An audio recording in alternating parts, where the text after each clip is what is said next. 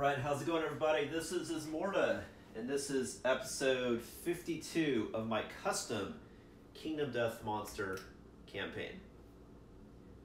Now, this is the beginning of Lantern Year 17, which this probably could be a shorter settlement phase, unless stuff triggers and happens, because we only have one settlement event and no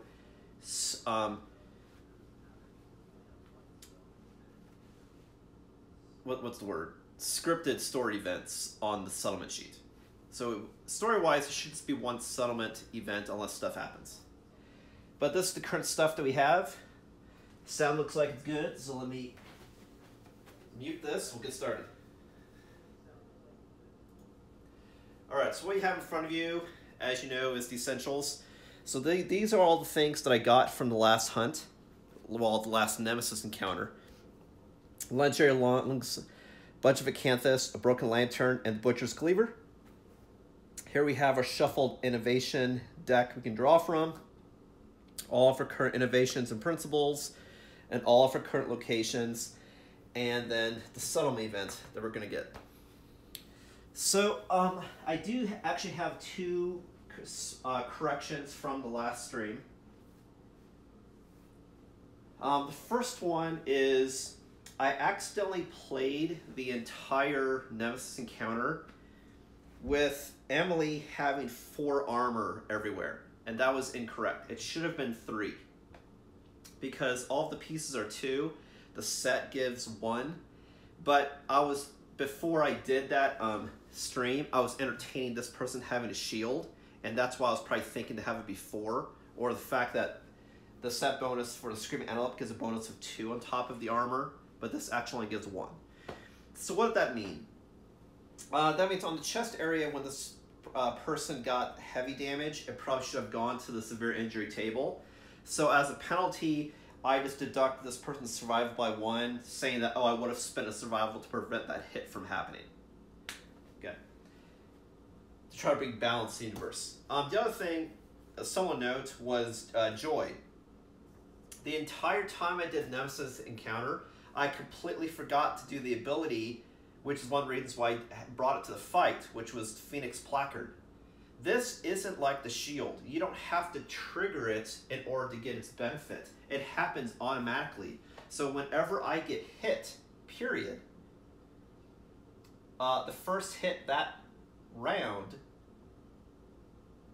instead of taking physical damage, you suffer 1 brain damage, which is really useful. But what it also meant was is all the damage this person took probably should have instead gone to insanity, which meant if the person got enough insanity, got hit twice, should have gotten an additional frenzy.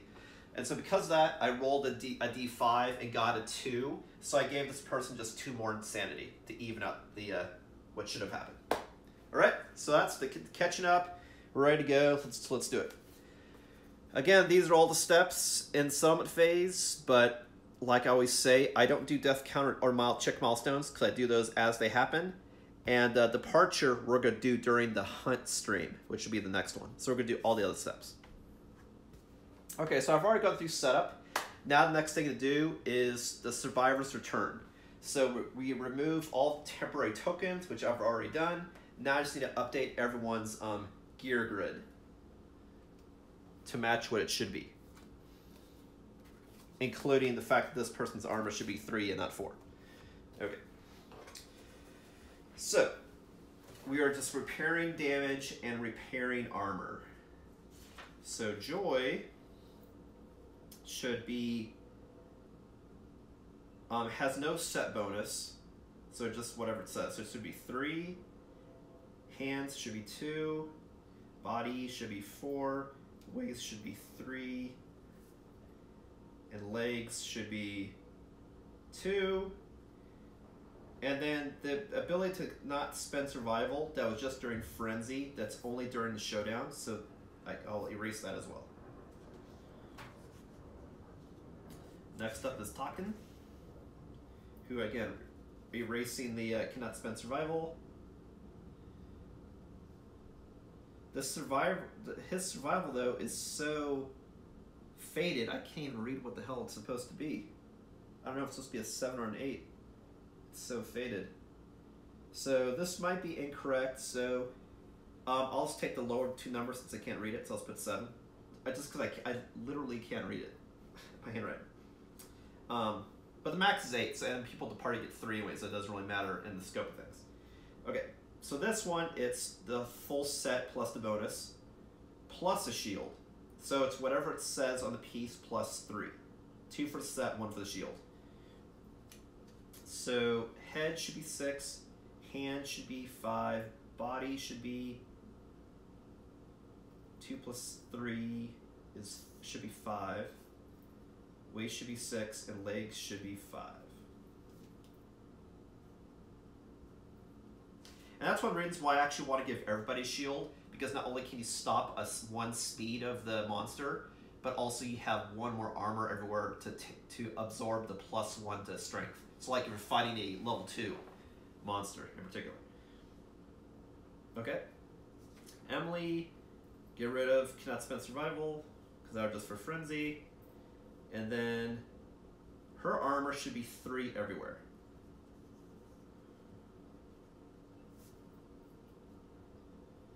Which at this point in the game is actually pretty low. So she definitely needs to have a better set and or a shield. But even so, it's better than having the rawhide gear at least. But still, it's kind of lacking. Almost to the point that maybe it's worth to get rid of the White Lion Helm's ability of +2, since I hardly ever use it. Take off the blue charm, instead put a shield, if I make one. Plus, one of the weapons I want to make is the Katana Blood Sheath combo, because not only is it a really powerful attack, but you can also block with the sheath. So like this person, I eventually want to get the Katana Sheath combo, move the shield to someone else, maybe make an additional shield. I also want to make the Arc Bow, which is a Phoenix Bow, and the Phoenix Lance, because they're such good weapons too, so...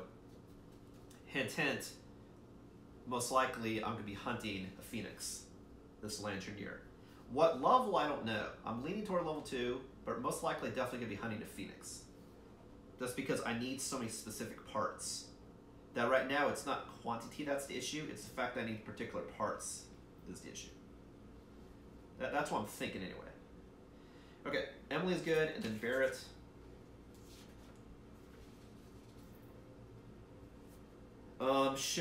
Has the classic set, which is a +2 bonus to all the Screaming Antelope stuff. So it's 5, 4, 4, 5, 4. Okay. Oh, I forgot to repair heavy damage. Oops. Not the armor, but the actual physical damage. All of the boxes that had damage. Okay, so now we're good. Does anyone have mental? No? Shouldn't? Okay, cool. So now we're good to go. Next up, we gain endeavors. So since we had 4 people return, and what I have here for the endeavors, this is what I'm thinking about doing. Just to get a preview. So we get 1 for every person, and then we get 1 for cooking. So we get 5 endeavors, which is pretty awesome. Now, the endeavor that I really want to get is, obviously, I want to do intimacy because I'm people short. Dangerously low level population, less than 10. And so I want to try to find any ways to get more people that I could possibly do. One of them is with Matchmaker, if you have 3 courage, but get that courage during settlement phase. And the other way is by doing augury and roll well with Founder's Eye face painting. And then the other way is just by getting love juice to drop off a monster. So I need people though. It's really like crucial right now. Okay, anyway, so we have 5 endeavors. Boom. All right, next up we update the timeline, which is somewhere. So we're going to update that bad boy to Lantern Year 17. And then we'll see what event we get, which has already been determined. Which I hope isn't one of the things that repeat that I've seen before, because A, I think it's like too punishing at this point in time, and because I've had so many times, and B, I just want to see different stuff.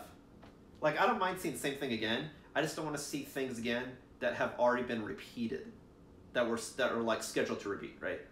So we'll see. See what we get. What we get is, are you fucking serious? Out of all of the cards, and I shuffled, and I made sure I shuffled differently so I didn't like somehow was gaming the deck by always shuffling the same way. I drew murder. That's like the worst one. Only because next year there's going to be a murder, and my population is in the toilet, as you know. So let me just think if I'm going to house rule this or not. Because honestly, this is like, I mean, this type of shit is what's going to end the game for me. Is the fact that I have all of my good people die, or even that have really cool abilities, and then they all die. And so I can't share the abilities, or I don't have enough people to go out. I'm just like, come on, out of the entire deck of like 20 cards, I get murder? Come on, man. That is kind of stupid if you ask me. Another reason why murder is such a problem is because I have no society. Like, if I had societal principle, then you have choices you can do that are different from this, oh, whatever happens, happens. And so it keeps happening because I have no society. And the only way you get a society principle is you get to 15 people. But I can't get to 15 people because people keep dying. And because people keep dying, I can't get to the principle. So it's like, man, really? Murder? Really? Wow. Wow.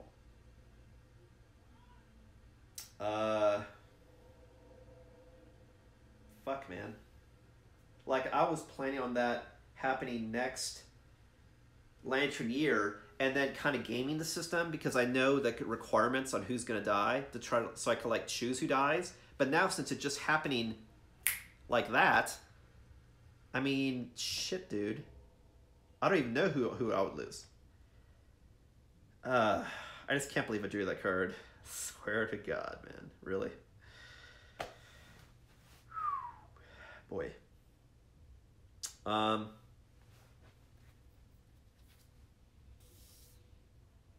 Man.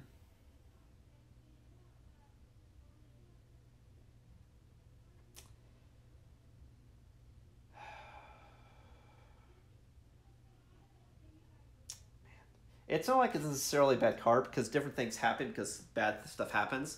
The problem is just the fact that my population is so low that if I have a TPK, total party kill, and everybody dies in a Nemesis encounter or something, I won't have enough people to even go out again with a party of 4 is the problem.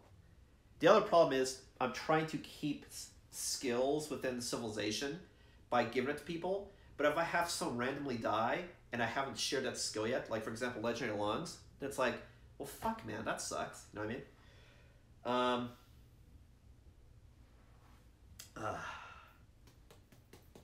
Shit.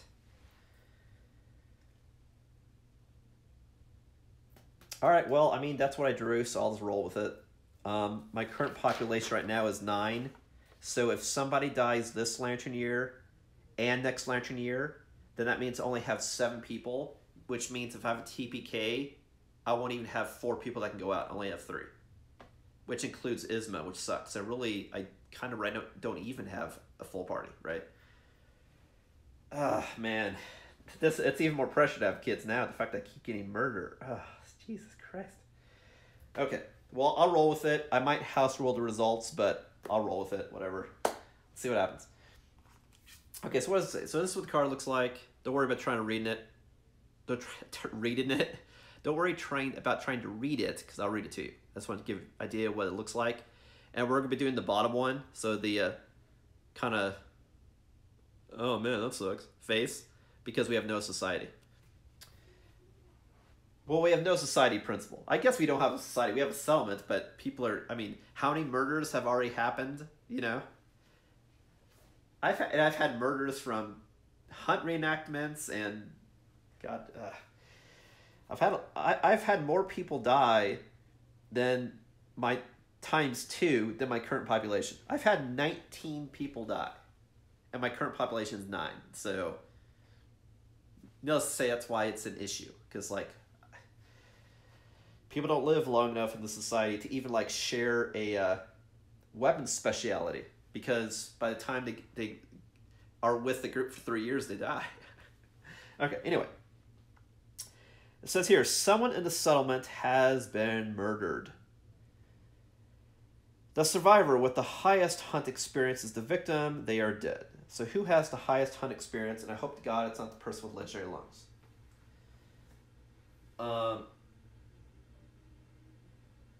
So it looks like no one that went out, is it? Because I have other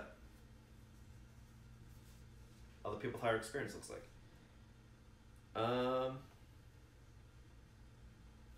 So it looks like the person with the highest hunt experience is Jer, who has 9 hunt experience. So he's definitely the person who's going to die, looks like. Which he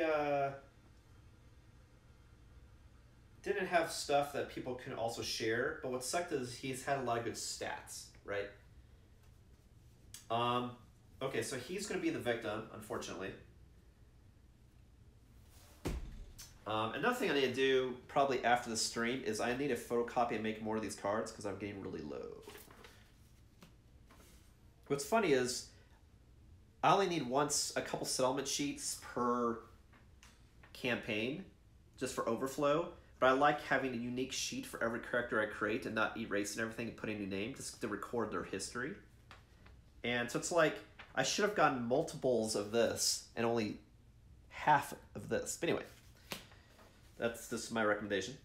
Because I like saving the cards, like, oh, that was this person's stuff. Anyway.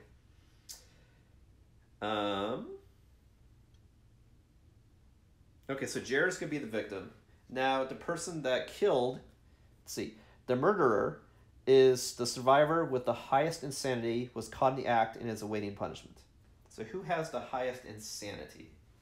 That I actually have no idea. I have to look. Emily has 19, so my guess it's probably Emily. But we'll see. Yeah, we've got 7, 3, 11, 12, 12, 15, 4, and I believe is that a 17 or 19? Either way, it looks like she's the highest. Again, what sucks is she had some good stats. She had Timeless Eye, which I would have liked to share because you can get a perfect hit on a 9. And again, if you get a perfect hit on Counterweight Axe or Skullcap Hammer, you can game the system because this is guaranteed wounds, and this one is, the ability to stun. I don't think I gave Timeless Eye to anybody, so I think I'm going to lose that Fighting Arts, unfortunately. It was really good on that person because if I rolled a 9, I was able to do Counterweight Axe. Easier to hit. Yeah, I think I'm going to lose that ability, unfortunately. Now, she also had Unconscious Fighter, which I think I'm going to lose that one also. I don't think anyone else has that. I have other people with Red Fist. I mean, I don't even know if Emily's going to die. Like, Jer is the one who's going to die. It just, if we punish Emily, then she's going to die too, right? And then I know next Lantern Year, whoever has the next highest experience is going to die. And I don't want to lose everybody with King Step because I want to share that when I fight the... Of course, Barrett does have King Step, so I will still have it. I have people with Red Fist, Extra Sense. Shit. Okay, well anyway. So, Jer was killed, so first let me record that. And then Emily will get a bonus because Jer dies, and then I'll get a random resource because of cannibalism. So let me shuffle the resources first. Because of my death trait and my religion, whenever someone dies, up to 3 people to actually witness the death can get +1 permanent stat of their choice. Which is similar to the light trait. But that only happens if you do intimacy. The child and the parents all get it. All the children and the parent get it.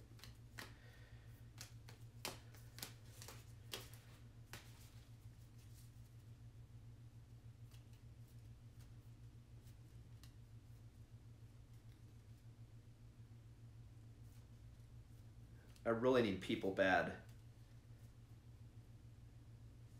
I mean, getting stats and resources is a good thing. It's just losing particular fighting arts, especially that's a huge thing in my custom campaign, is a blow. Especially Timeless Eye. Like before I didn't care, but now that I'm doing Counterweight Axe and Skullcap Hammer as dependable things that I need to get a perfect hit, I either need to have it so it's easier to get that hit, or that rolls so many dice that one of them is the hit. So that's what's just unfortunate, losing that ability. Unfortunately. But I do have Saga, so any child that's born has 200 experience, which means they'll immediately get age 1, and then we'll get a fighting art, so that is also true. But I need to have kids. Okay, I'm just finished shuffling the resource deck. The random resource we get is a Monster Hide. So now we also have Monster Hide. Okay. So we get a Monster Hide. Emily gets 1 stat. So I will give her... I'll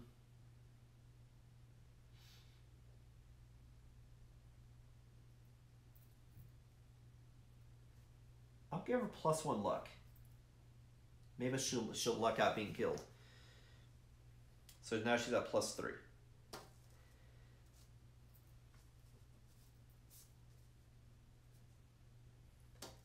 Okay. And then Jer was killed. So I put an X, and then I update the settlement with all the info, as well as say that murder happened. I just can't believe out of 20 cards I fucking drew murder. I swear to God. It's like the worst one, and I drew it. Get a natural 20 on myself. Okay, so death count goes to add additional death count. Population goes to 8. Put an X next to Jer, and then say how died.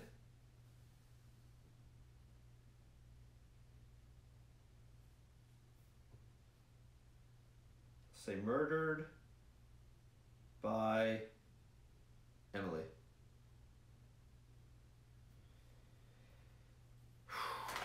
Kingdom Death, indeed. It's a kingdom of mortality rate isn't complete, very low.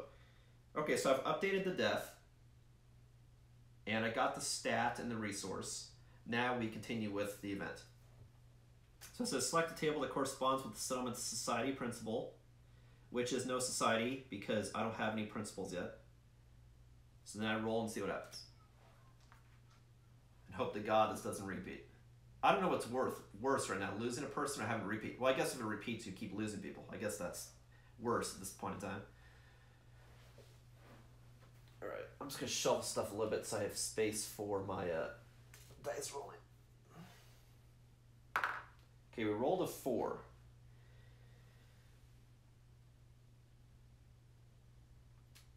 The other survivors in the settlement cannot determine the truth and reluctantly free the accused.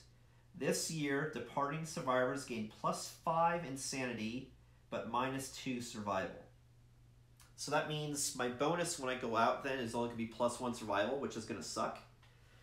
But everyone will get +5 insanity, which is good. It's just, I need to make sure I send people out that already have survival. So it's, for that reason, really possible that the same party goes out because they already have a lot of survival, but we'll see. Okay, so we rolled a 4, so I'm just going to do a marker to indicate what it was. So I know which result to go with. Actually, I'll do this.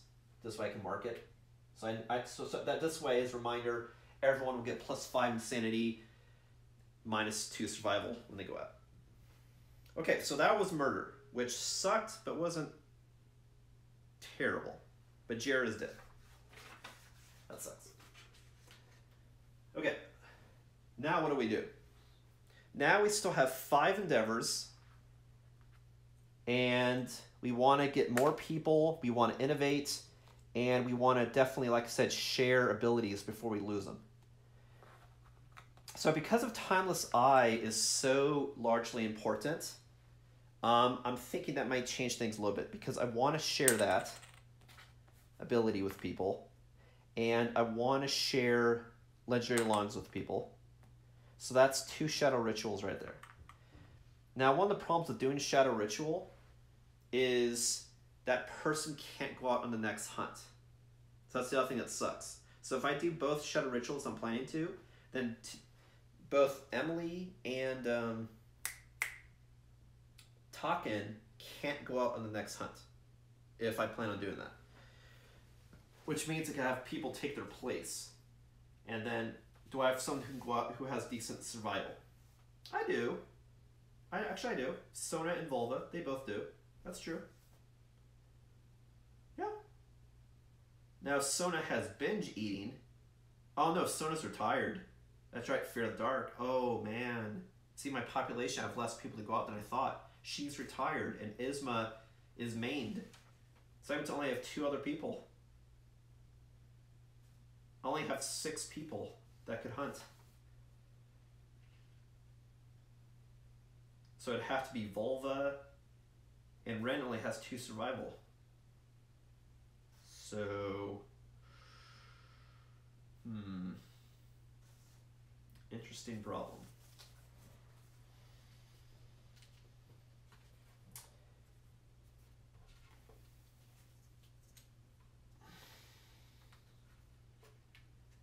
I just don't want to lose Timeless Eye if I don't have to, just because that's great for the hammer and it's great for this weapon. Or if I give other people the same weapon. Of course, they won't have the same... Actually, yeah, they would. They couldn't do Red Charm, which is you don't have to worry about wounding. But if anyone has the axe, if you ever roll a 10, or in this case a 9 or a 10, you'll always get a free wound. So, God, both of those are really good to share. And again, this whole thing I'm doing with the Shadow Ritual, that's another custom thing, so it's in my campaign. As a reminder, what it is you can have a survivor get a random disorder and skip the next hunt in order to share any fighting art, any secret fighting art, or any weapon specialization with up to 3 different people. That's it. And it also costs Endeavor to do. So it costs an Endeavor, a random disorder, and can't go on the next hunt. But then you can share it with 3 people.